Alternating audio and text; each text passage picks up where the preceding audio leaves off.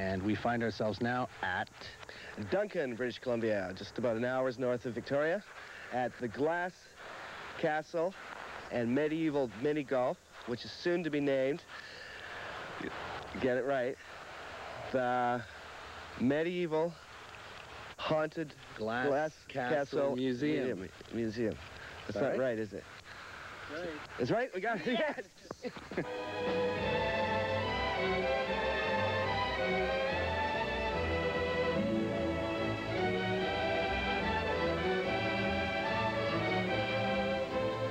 Last summer, for instance, I would say we probably had a couple thousand people come through or more. So they come from all over the world. Planet? All over the world. All over the planet. Okay, that's right. But it does say on the sign it's world famous, right? That's right, yeah. So it is, in fact, world